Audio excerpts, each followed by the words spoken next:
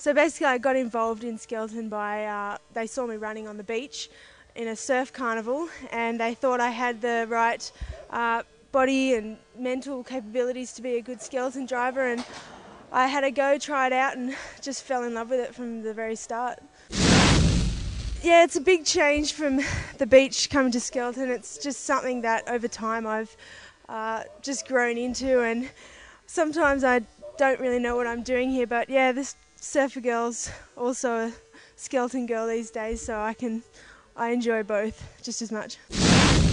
Skeleton makes you fall in love with everything. It's speed, it's the places that we get to go. I love going fast and I love danger, and that's another thing about surfing and skeleton, very similar. It's dangerous and you've got to just trust yourself 100%, and it teaches you to deal with fear, and I'm getting a lot better at that.